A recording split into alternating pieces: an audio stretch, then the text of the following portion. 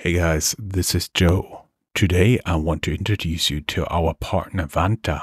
Achieving ISO 27001 or SOC 2 compliance can unlock major growth for your company and build customer trust, but the process can be time intense and costly. Vanta automates compliance, getting your audit ready quickly and saving up to 85% of associated costs. And Vanta scales with your business, helping you enter new markets. Join 7,000 global companies like Atlassian, Flow Health, and Quora that trust Vanta. Claim 20% off Vanta at vanta.com/startupradio. That's vanta.com, spelled vanta.com/startupradio. Unium is the subscription management hub for B2B SaaS companies. Whether you're looking to expand to new markets, experimenting with pricing models, or simply want a streamlined quote-to-cash process, Unium got your back. On top of that, Unium Insights provides the SaaS metrics you need for reporting to the board and for future company evaluation. It gives you the key figures needed to drive your business forward and take strategic decisions. Unium. We help SaaS companies manage their B2B customer subscriptions.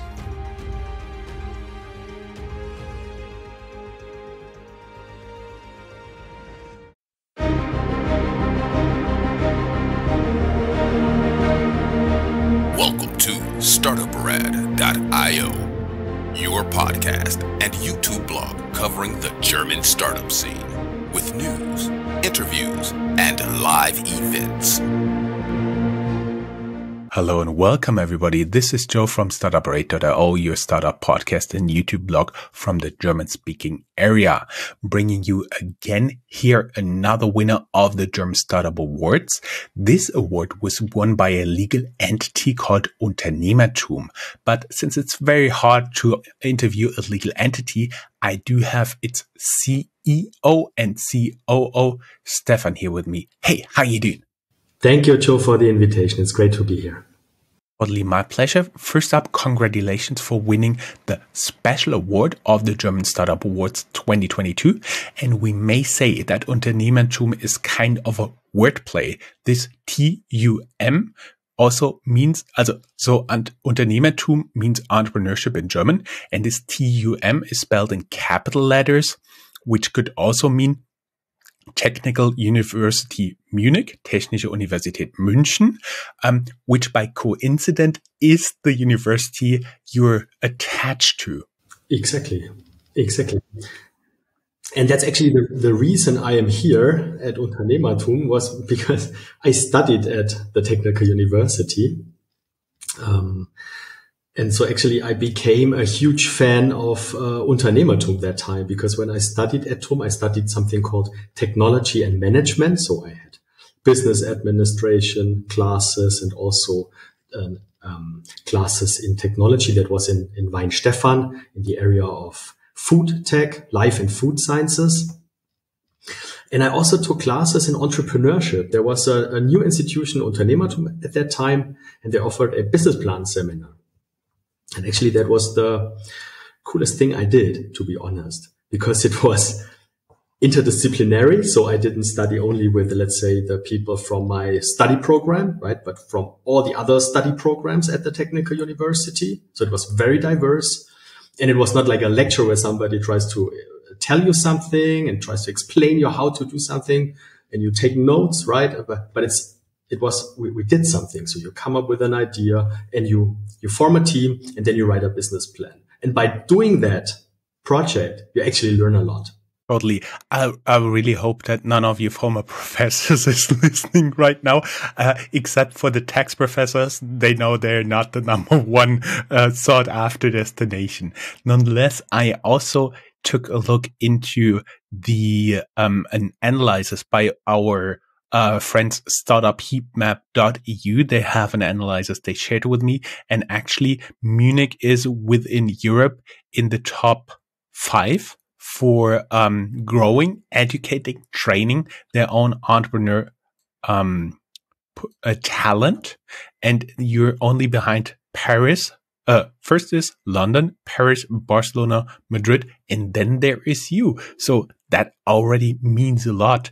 And actually, we have another winner of the German Startup Awards, the founder of Flix, Flixbus, which also was got investment from UnternehmerTUM. But before we get into all of that, we're getting a little bit ahead of ourselves.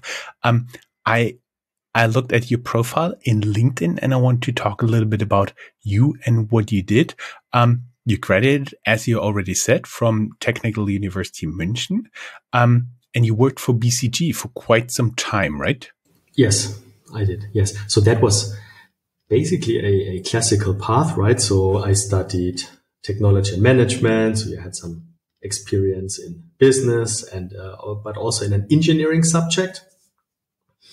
And at that time, graduates often, they wanted to go to large and successful companies like BMW or like to consulting.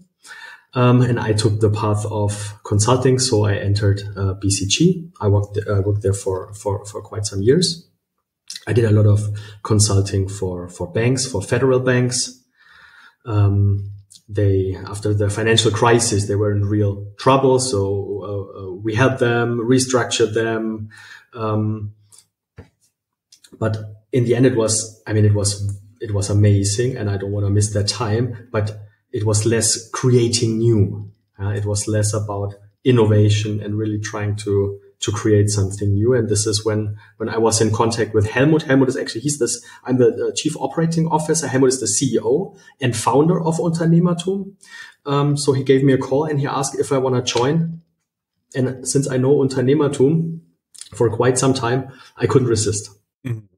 I see, because I was always wondering, how did this transition actually happen? Because you didn't get one day back in your hotel room and said, let's do something different. Let's join UnternehmerTUM, because then usually the decision is go to corporate job, set up your own company or something like this, but not joining how is the legal term, an attached institute to a university. I think that is something like 0.1% would consider doing out of consulting. And you joined first as chief operating officer, a position you're holding until today. Exactly. I'm still chief operating officer, and I'm one of the managing directors. We are a team of managing directors. And at UnternehmerTUM, I basically have two jobs. So one, I'm responsible for some of our programs. UnternehmerTUM has about 20 programs, 20 independent running programs with their own brands. And I'm responsible for programs where we educate and help talent. So for example, students from the Technical University to come up with an idea, to get inspired of entrepreneurship, to try out what it means to found a company. Very often that's part of their regular studies, so they get credit points for that. So it's an integral part of their studies. And then I'm also responsible for a program, because then some of these, they say, okay, I want to find out. Now I'm studying at the Technical University, and the Technical University has a strategy to be the entrepreneurial university. So they say, I want to find out if I want to be an entrepreneur in my life. So I want to start a project. So do I have the right team? What do I need? How do I finance this startup at the beginning? Okay, I'm maybe a scientist, a researcher. How can I evaluate if this is an idea that I can use for starting my own company? Okay, so this is like a pre-incubation phase.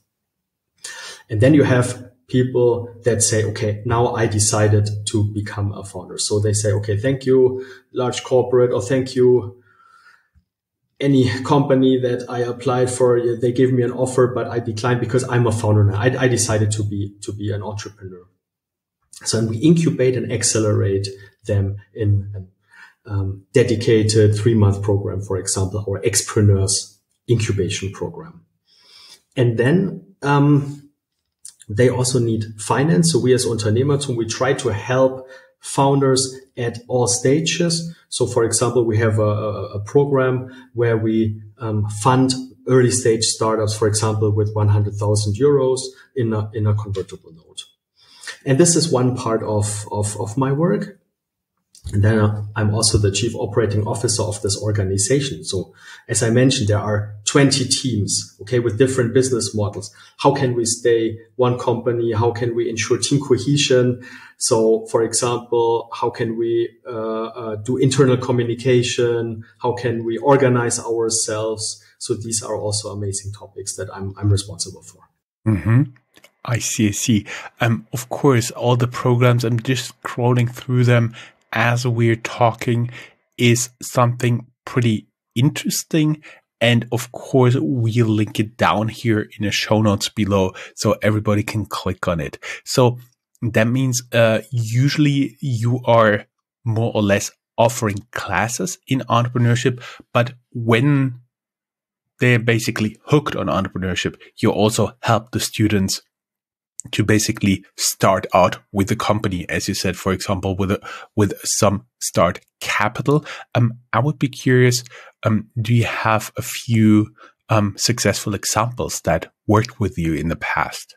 Exactly. So you have to imagine it's like a funnel, right? So you start with enabling young talents, but then it's also very open to startups that are later stage. So for example, our Xpreneurs program, any startup can apply for the Xpreneurs program, and the team picks what they say is the best and most interesting and promising startup in that stage. And around all that, okay, you must imagine Unternehmertum as an ecosystem, because it's not about just, okay, being in a program or listening to a class or being there at these 3 months. Unternehmertum works also with corporates, with Mittelstand, has a network of investors. So it's all about this, being part of this ecosystem, bringing the right people together, and supporting innovation. And so, for example, Celonis might be one example. Some people have heard of that's the most valuable German startup.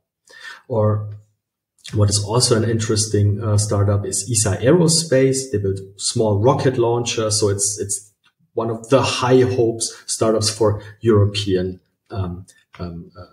space market. Mm-hmm. Mm-hmm.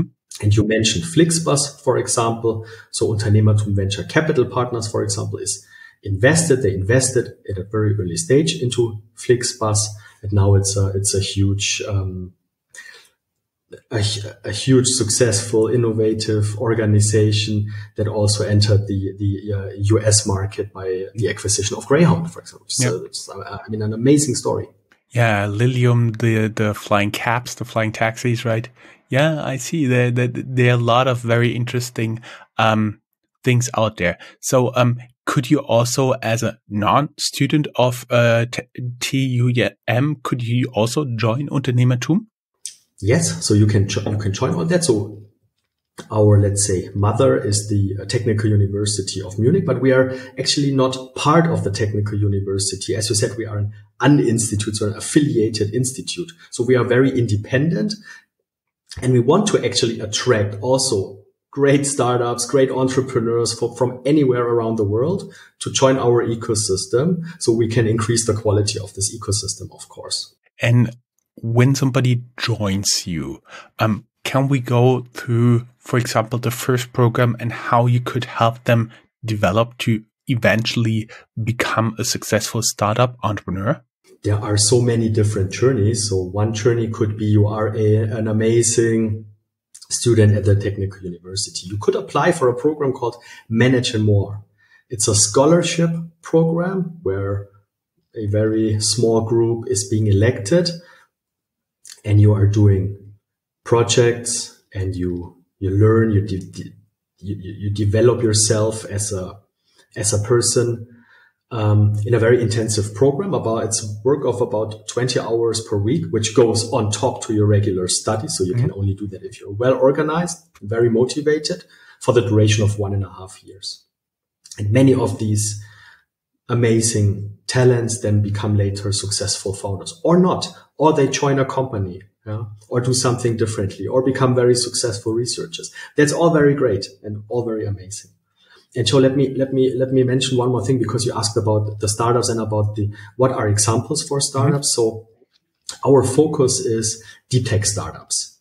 very often it's B2B. I mean, it's not so surprising because we are connected to the Technical University. So some people have not heard about many of these startups because they are successful B2B startups. One example, I mean, I as you can see, this glove behind me. Mm-hmm. Okay, that's a startup called ProGlove. So what you can do is you can scan parts in the supply chain. And what you do, you don't need to use, a scanning pistol, but you have the scanner already connected to your glove. And by doing so, you save a lot of time. So basically they are working with all the large corporations who have a supply chain and where every second in the supply chain counts. And I guess not many people have heard of ProGlove, but everybody working in a supply chain in a corporate has. Actually, we interviewed them back in 2018 when we've been in New York. We interviewed them on top of the building where the German accelerator is located with One World Trade Center in the background, which was pretty nice. And for everybody who's interested, go down here in the show notes. There's a link to our Medium blog, and there you'll also find the link to the ProGlove interview from dating back, I think, 4 years. Crazy. Yes. And I think, Joe, that's what also these kind of startups, it takes a lot of time and patience, because if you found a deep tech startup, mm-hmm. it takes a longer time than founding, let's say, a scalable online platform or an app or something. So sometimes you need to be very patient. It's a little bit more difficult for investors to decide in investing into a deep tech startups because you really need the know-how and the expertise to do so. But actually that's what I would say this ecosystem is all about. And that's a core strength of Germany and Munich, to have this engineering deep tech capabilities. And now I think our mission is to transform all this capability into successful startups. Mm-hmm. As you said, it's a location of deep tech. There are many famous companies down there in Munich that actually work pretty deep in tech. For example, many people may have heard of Siemens. BMW is also headquartered there. So there are just a few examples. I do believe a lot of foreign tech companies also headquartered in Munich for their German or international headquarter. Yes, like Google, Microsoft, Salesforce. So they are all coming to Munich. So it's an amazing time right now. So many tech companies just came to Munich. There is a strong basis of already established companies. There is the German Mittelstand, SMEs around that, amazing talents of the Technical University, but also the University of Munich, the University of Applied Sciences. So a very strong basis.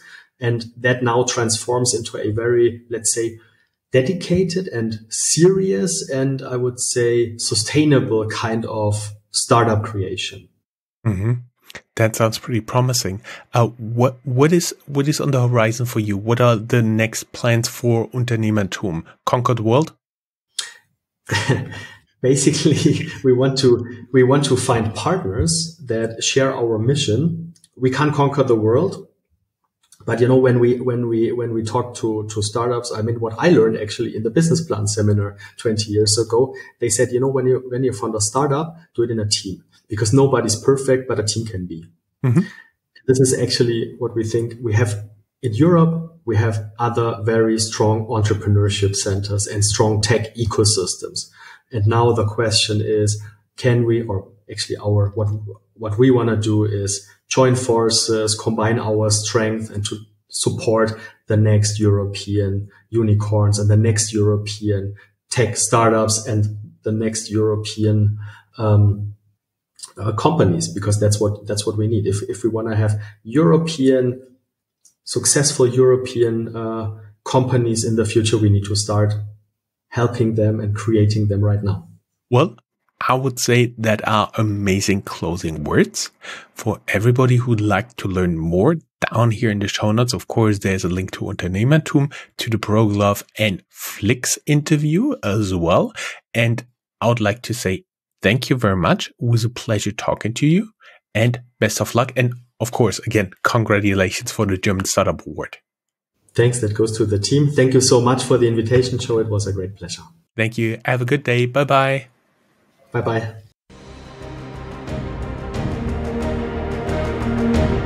That's all, folks. Find more news, streams, events, and interviews at www.Startuprad.io. Remember, sharing is caring.